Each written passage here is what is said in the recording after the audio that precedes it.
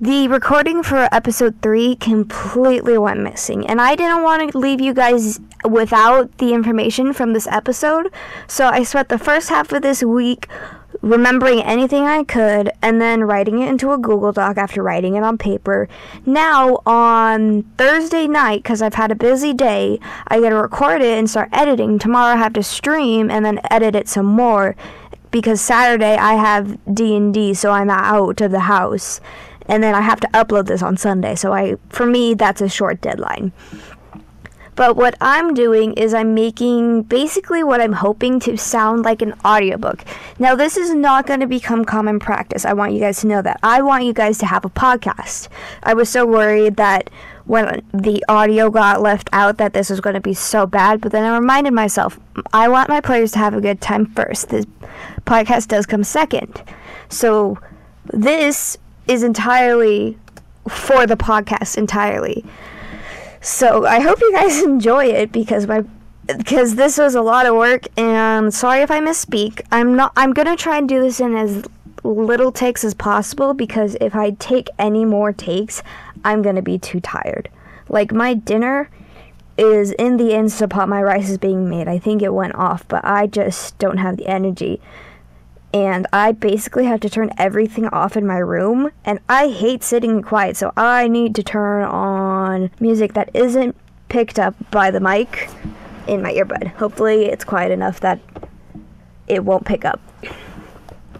So here's your reminder from last session. Last session, the players were coming up out of the sewers where they were met with the military and General Leela, a half-elf, half-orc general for the Mortician army, with her black hair pulled back in a bun, a tight one, and her dark olive green skin. Dark olive green, because it's darker on the green side. And they talked with General Leela about everything going on. General Leela sent them off, and then told Balasar about the Harmonian army trying to start using demonic magics, and that he needed to gather the team to go check it out. And the team was the adventurers, and they convinced Fan to join them. So that's what happened last session. Let's get started on what I've made. We open with Steve, Lawrence, Pixie, and Balasar sitting at a table after getting up for the day. When they were sitting there, a magic poofed Lawrence. Steve turned his head to Lawrence's chair to see a note in a small black and white spotted mushroom amulet. Picking up the note, he read, "Sorry, it's the magic." "What just happened?" Balasar asked out loud, while trying to reach into his brain on what this seemed. To him, it seemed along the lines of what General L'Oreal does with the teleportation, but slightly different. I think it was teleportation. Quet walks over to their table and starts a conversation. "I have a question. Would you all accompany me on an errand? I recently hired a new hand to help me, and she's trained enough to handle it on her own today." "What errand?" Steve asked. "Well, there's a cafe down the road, and there's this amazing tiefling." The party catches the giant blush on the pale face. Steve raises his eyebrow. "I mean, why not?" The party finishes up their meal and they all get ready to go. Quet calls out to his hire, "Marie, can you handle the dishes?" "Yeah, Quet, no problem," came the reply. The party exited the shattered bulb into the busy city with its tall buildings and neon lights forever on. A few streets from the shattered bulb, they found a shop they had passed the day before, with a bright pink awning hanging over the street. Hanging off of said awning was a magenta sign with the words "Hamless's Cafe and Chaos" painted in neon pink. Big windows lined the front and sides of the entire shop. Stepping inside, they see a 6'3" tiefling with neon pink skin and neon blue hair that is pulled back into a small, low ponytail. As he worked on his side of the counter, the party sees a neon green tail flicker around. At the sound of the bell, he turns around where everyone can see his bright red eyes. Quit! Welcome back! Who are your acquaintances? Quit gives a smile. This is Balasar, Steve, and Pixie, motioning at the party. Oh, and of course Farron. Farron waves. Well, it's great to meet you all. Is there something I can get you? Balasar takes a few steps forward, looking at the menu above the tiefling. Yes, I would like a cinnamon roll. Chaotic or normal? Chaotic? The smile on Hamlis's face grows wider. I'll get on that. Hamlis walked into the back. A small halfling woman walks towards the register and pulls a stool so she can see over the counter. Can I help anyone else? Steve strolls over. He looks at the menu himself and sees that bread is only a copper piece each.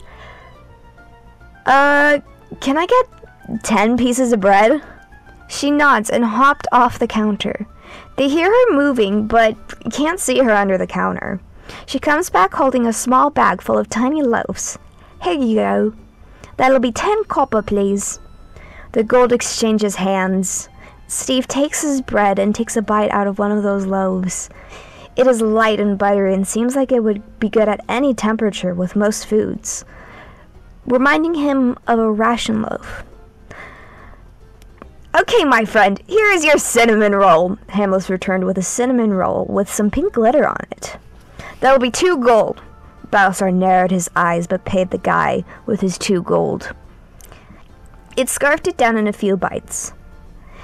As Balasar was eating, everyone watched as their scales turned from the coppery golden of their normal to a neon blue. Ah, dang! I thought it would be something more fun. Hamlis looked disappointed at this new observation. Balasar not noticing much about his new appearance. Anyone else want anything? Not knowing his halfling compatriot had helped them. Can I get a cinnamon roll? Steve takes his turn to try the chaos. What flavor? All of them. Really? Hamlis gets so excited. Can I also get a bit of coffee? Pixie asked from on top of Steve's head. Absolutely. Oh, by the way, Steve speaks up before Hamlis leaves. Quit has feelings for you. Hamlis looks him in the eye and says, I know. They're a pretty cool person. He smiles and looks over at Quit, who is now flustered and turning red. Hamlis walks off towards the back to prep that cinnamon roll. Steve, what was that for? What? You weren't going to do it? I was playing the long game, obviously, Quit said while pacing a little. So why'd you bring us? Oh, you weren't. You bring me almost every time. Farron piped up with a small smirk. He was rebuked with a glance from Quit.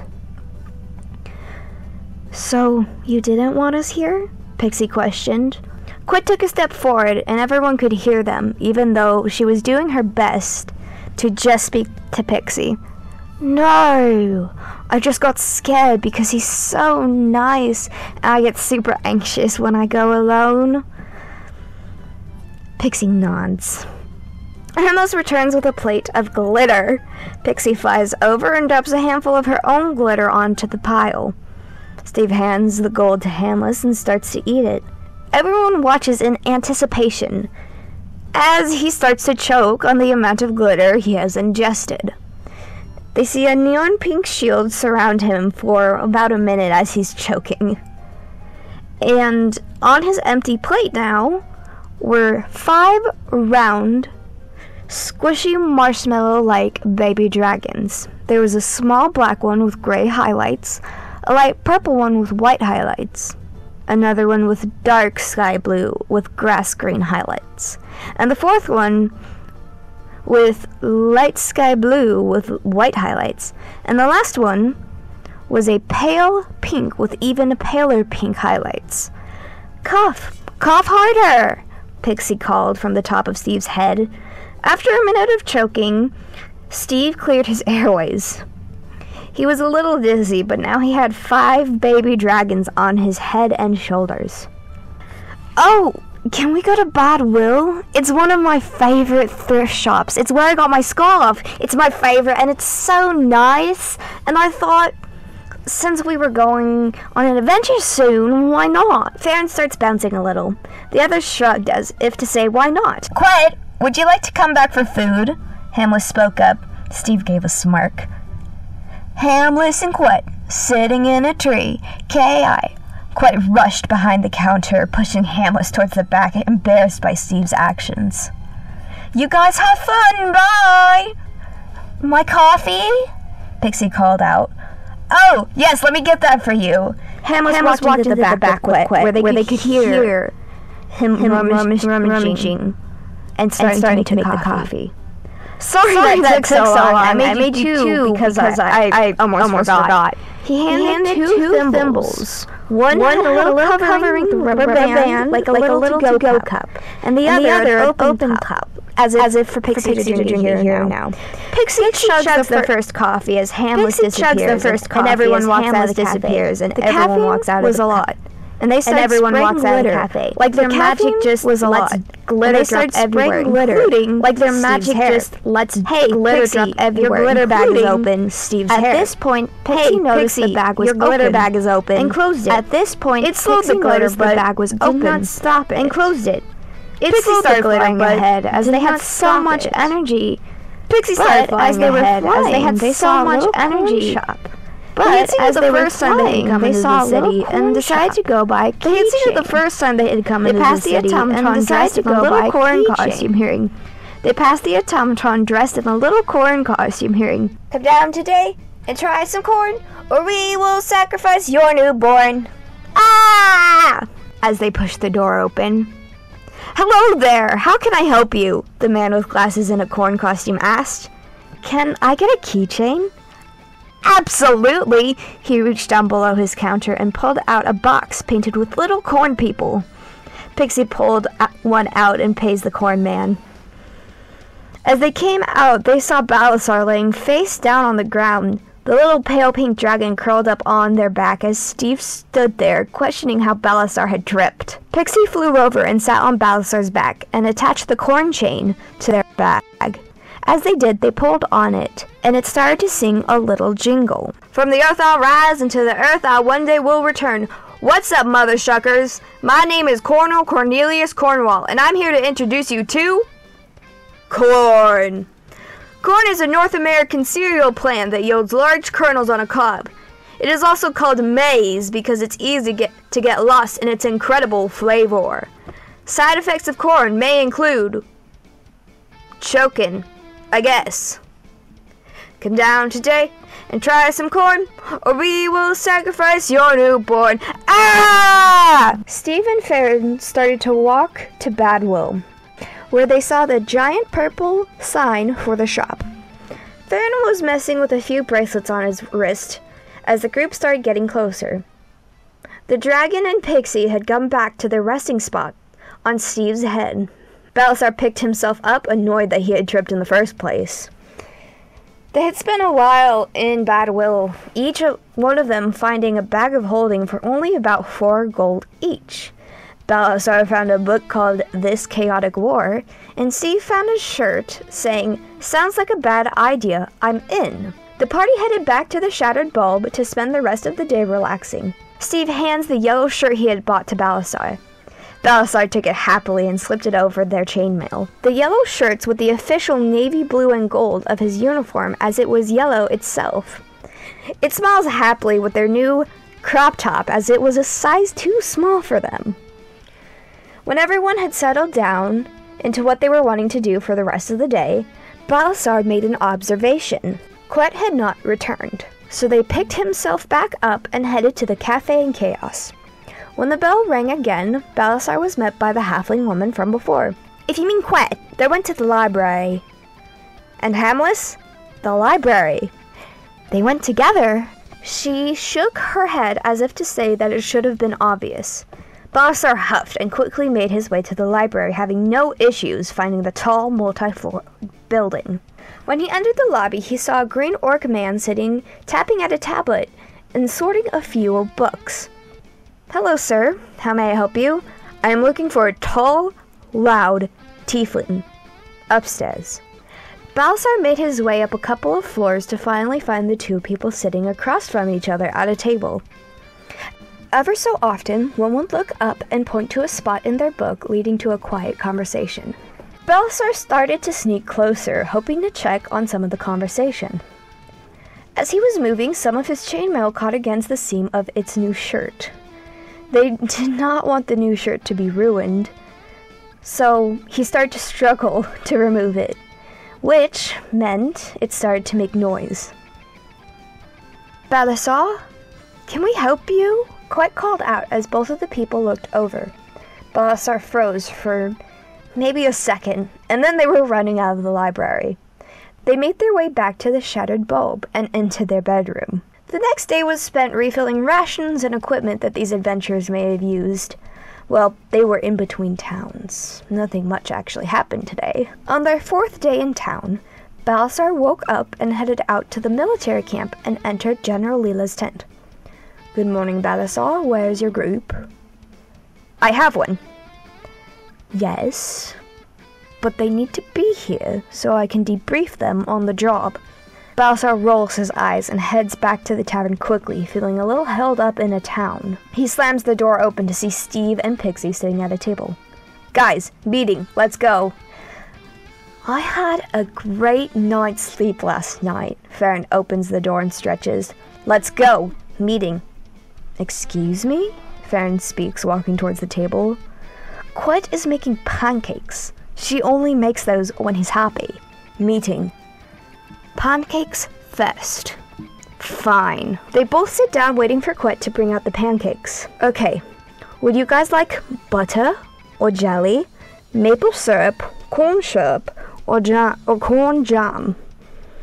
Pixie ordered some plain pancakes, Steve and Balasar ordered some with syrup, and Farron ordered some with corn jam. A very varied breakfast. Steve, thank you for your help the other day. Mine and Hamlis's feelings are mutual, and we are now seeing each other, although I don't think I really needed help. That's good, but you really did need my help. Quit. Do you know where I might be able to find cornbell soup for my rations? I don't have any here, but if you head down to the Corn Emporium, you can get some. They have a bunch of different things like candies and snacks and those cornbell soups that are great for rations. As soon as Farron was done with his food, Balasar was practically pushing the party all the way to the military camp. General Leela was standing outside her tent when they arrived. They all followed her in, where she crossed across her desk and took her seat. Now, what do you know about the war? Balasar shrugged. He didn't really care as to why they were fighting. He's just happy he got to fight. Steve didn't know much coming from a shipping town, and Pixie's memories were still fuzzy. They knew this war was affecting their home, but could not remember exact details as to why. General Leela gave a sigh. The army of Mortician are run here in the country of Vibra. Its main belief is that magic is for all and can be learned quickly through books and classes to the common folk. The country that is the base of operations for the Harmonian army is Ultithir. They believe magic is a slow-learned skill that you must spend years learning from a master, and that the learning of magics cannot be rushed. This has led to both kingdoms pulling the majority of the world into a war. What I need you to do is head into Ultithir and find out why our spies have stopped sending information from their posts in Ultithir. Before they went radio silent, we were told that the Harmonian army is working to incorporate demonic magics into their tactic. So that is the information you need to gather. What type and how they are integrating it. You have 6 months to get there, get the information, and return the information. People move slower, information moves slower. Any questions? Everyone looked around. Farron opened his mouth and then stopped. Steve, translate for me. Steve nods at this request. Why fight over magic when magic is good? Everyone should have magic and no fight over magic. Why are we fighting over magic when it's a lot easier just to let everyone use the magics? It is not for you to know. She knows jack shit. Like, the people above her have probably not actually explained the reason as to the war, which does not put a lot of hope into them. If there is nothing else you all dismissed, the party walks out and decides that they should head to the train station, ride it to the coast, and get off from there. On the train, Balasar, Pixie, and Farron take seats in the front cart. Pixie gets a seat all to themselves with the 4 little baby dragons. The 5th one hangs out on the shoulder of Steve. Although, Pixie does hear some gossip behind them. Did General Balasar have children? Balasar had clocked out at this point and did not hear the gossip behind him. Seeing his new friend settle down, Steve takes one of the baby dragons, the pale pink one to be specific, then takes a walk down the carts, observing for a target. A few carts down, he sees a lady with her dark umber brown skin with forest green eyes scanning a book. He takes the seat across from her. She looks up from her book and talks. "Oh, hello there." "Hi, I'm Steve, and you?" he asked, putting out his hand. "Alina Marzipan." "What has you on the train today?" She shook his hand. "Oh, just headed to the coast." "Oh, that is so interesting. Did you have a fun time in the city?" Yes, I did. I mean, I got some baby dragons," he says, showing the dragon on her shoulder. "Oh, how did that happen?" "Well, there was this cafe and the cinnamon rolls that had magic. Down at, this cafe with this tiefling guy." Oh, you mean that cafe? Oh, I've seen it a few times while I'm in town, but I haven't had the chance to stop. I've been down there because my cousin Charles runs the Corn Emporium. I'm surprised. It just means I need to stop by next time." "Oh, so you've been into the city before?" "Of course. I'm always in the city. I mean, my cousin Charles, like I said before, runs the Corn Emporium. And he's part of the Cornsicle family, and if you didn't know, the Cornsicle family is in charge of the import for this here city. As they conversate about the chronicles of the family and Steve's adventures in the town, Steve slips a small bag from her hip, which had a few small gems and a corn chain. And that was where we ended the session. So next week, we will be using a different audio editor, so hopefully things won't be as bad. If you're listening to this, thank you for surviving. I'm the type of person who, if the podcast isn't there all the way, then I will just quit it because it bothers me. So if you've listened through this, I appreciate it so much. Amazingly. This is now, so I'm not going to say anything about anything else. Well, I mean, what I want to say is different than what I'm going to say. But again, thank you for surviving all this through. I hope it was as decent as I hoped it was. I should stop saying decent. I should say it's amazing. It's amazing. Go check out the Instagram at Bees in the Forest, as well as my side account on Instagram, because on Instagram, I don't remember which one I post my art to. And if you want official art and official sketches of characters, for example, I did a few sketches of Alina Marzipan while practicing skin tones. Don't love the sketches of her, but I think I will be posting those when this episode comes out. Check out my Tumblr for the rambles of a crazed DM as I struggle to figure out what my players need to do next session.